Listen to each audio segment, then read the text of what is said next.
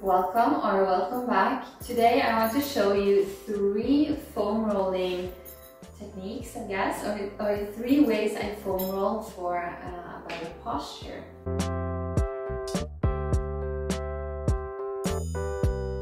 So if you are interested in improving your posture, I'll show you my 3 little foam rolling areas. It's going to be down here, the front of the shoulder, and then this guy is going to go in between your shoulder blades at the back here. So just a little bit about foam rolling before we begin. If you are completely new to this, do not exaggerate.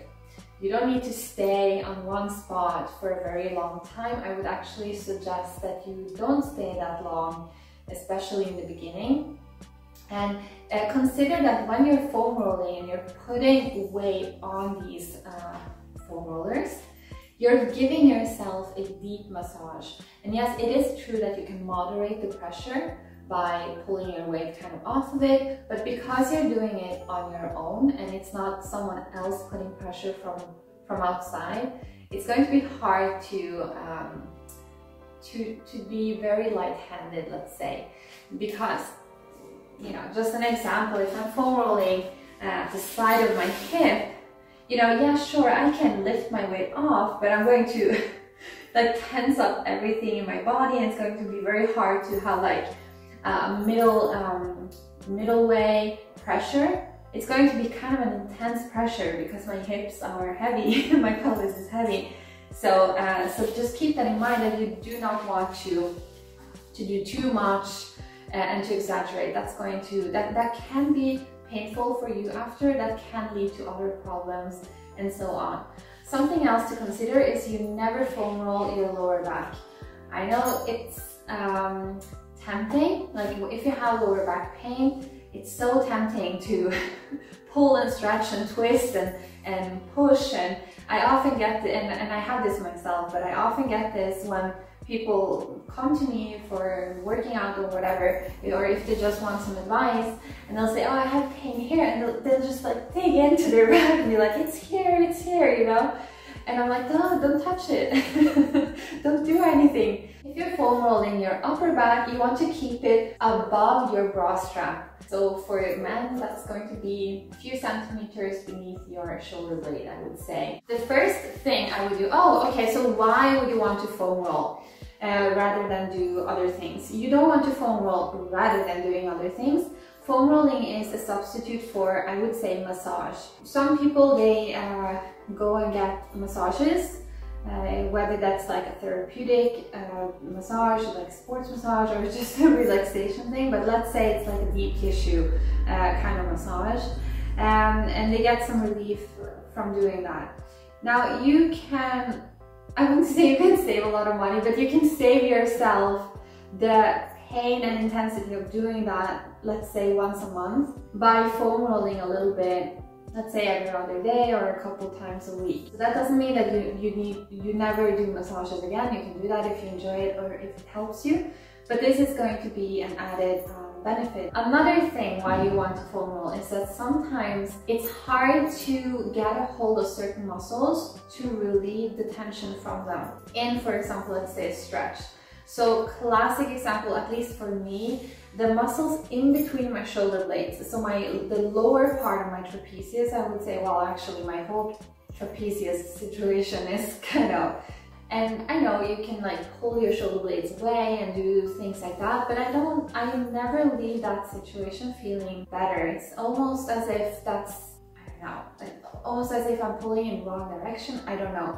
But to me, it's better to go in with a foam roller and roll out the tension that way than to kind of twist myself in some really uncomfortable position. So let me show you the first one. And you want to place it, let's say, in your armpit, but a little bit below. And then you want to roll a little bit over onto your back.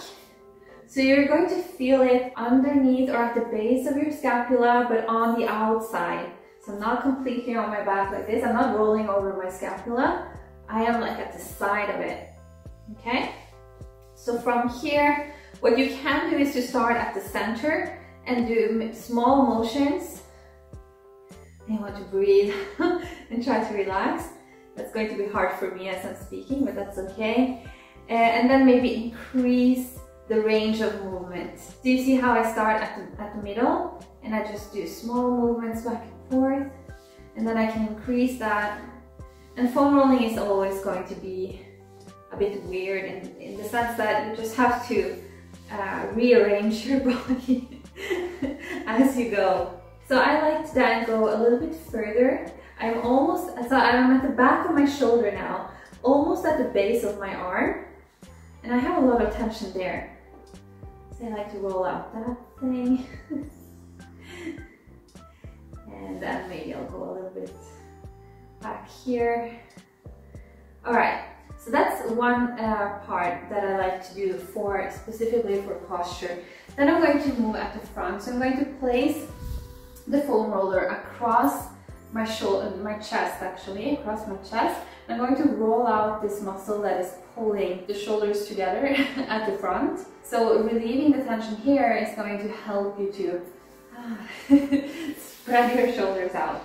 So this is going to be even more awkward. I hope that you can see, but place it across your chest and rearrange your body around this situation so that you can move, and maybe start at the middle of the muscle, let's say.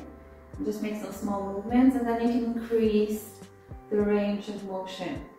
So just a reminder that you're not foam rolling your bones. Make sure that you are staying on muscles. So we never want to put pressure on the joints. We are really just giving ourselves a little bit of a massage, not too intense, not too long. All right, let's say that's enough.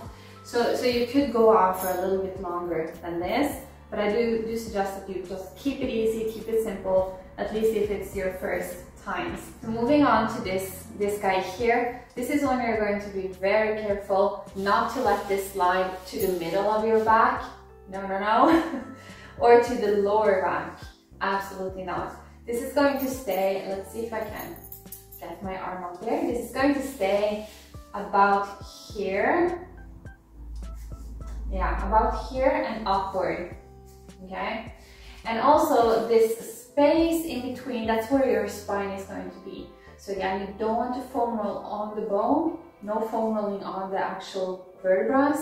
Spine is in here, and these are massaging your trapezius. You can keep your hands or your arms at the side of your face like this, and you can also play with trying to open a little bit like so, and closing. Another thing that is important when you're foam rolling your upper back, I'll just show you. So when you're placing it here, we are kind of in a sort of chest lift position. You want to make sure that you're keeping your navel to your spine. So for example, when you're rolling up, you don't want to let go of your abdomen and do things like this. You're still active. Well, I guess this is general for when you're foam rolling, but specifically in this position, it's going to be something that you want to think about. You can rest your head in your hands like so, and just work in between your scapulus. And again, you can start at the middle and work the tension out slowly, and then increasing the range of motion as you go. So you see how I'm keeping the foam roller high on my back. I'm not moving it to the middle of my back. Now you can also try to move it a little bit up in your neck almost. Maybe you want to open a little bit. Just make sure that we're not doing too much. Doesn't need to be too intense.